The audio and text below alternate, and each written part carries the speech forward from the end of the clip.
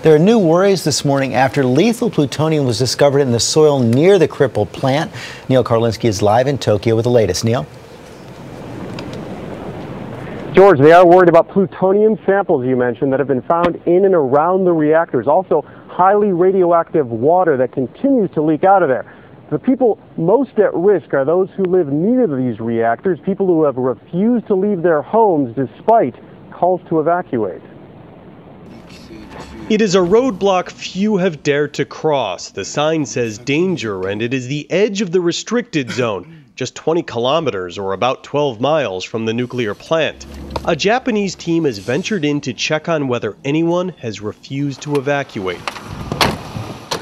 They find a rice farmer, Shinichi Tsukashima, who seems to have ignored pleas to leave and all common sense about the radiation filling this place. There aren't many goods available, he says. There aren't many shops that are open. There are a lot of farmers in the area, though, so we have vegetables. This, he says, is his neighbor's farm. The cows have been left on their own. In the streets, dogs, left behind by their panicked owners, now roam aimlessly. How long will it last, this man says. More people will die, more bad things will happen. This is going to get tougher. Not far from here, the assault to save the Fukushima reactors is in full gear.